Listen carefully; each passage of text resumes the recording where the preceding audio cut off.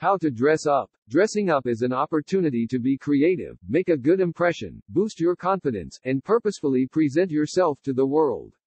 While fashion is a method of self-expression, the enormous amount of clothing options can make it challenging to know exactly when and where to wear what.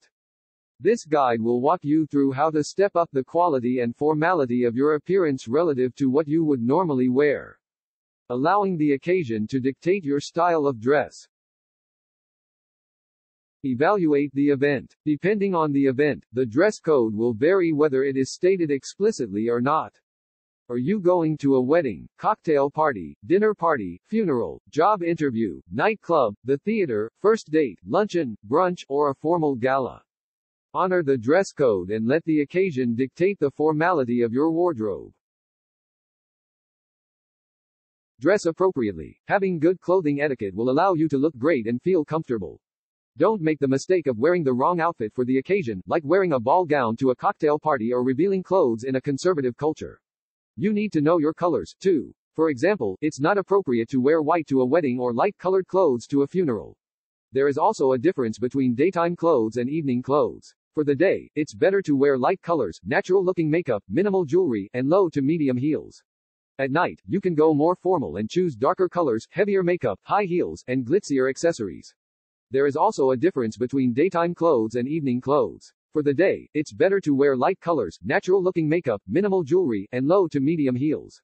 At night, you can go more formal and choose darker colors, heavier makeup, high heels, and glitzier accessories. Flatter your shape and wear your best colors. Understand your body type and choose clothes with proportions that play up your best assets. Wear a particular color that looks great with your skin or hair. Dressing in clothes that look fantastic specifically on you can put you on your A game. Wear stylish, yet comfortable, attire on a first date. Often, what looks good is not comfortable and what's comfortable is not stylish.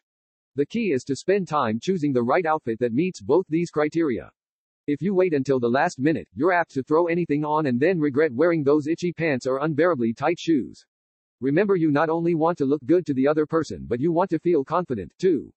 The way to do that is to wear an outfit that shows your personality but that you don't have to think about once you put it on. Keep it casual for a daytime date, and dress it up in the evening. Avoid wearing anything that's political or offensive. Keep it casual for a daytime date, and dress it up in the evening. Avoid wearing anything that's political or offensive. Employ good grooming. Dressing up is not just about picking the right outfit. Also take into consideration your hygiene, hair, skin, and makeup. Bathe yourself well, create a flattering hairdo, and carefully apply some makeup. You don't need to go over the top. Groom according to the formality of the occasion. Remember, less is more. To create an elegant look, pick one feature that you want to accentuate, and keep the rest of your look simple. With your makeup, play up your eyes or lips but not both. If you start with a little black dress, try adding a statement accessory like a fancy clutch or an eye-catching necklace. The goal is to not overwhelm the look but to have each element complement the other.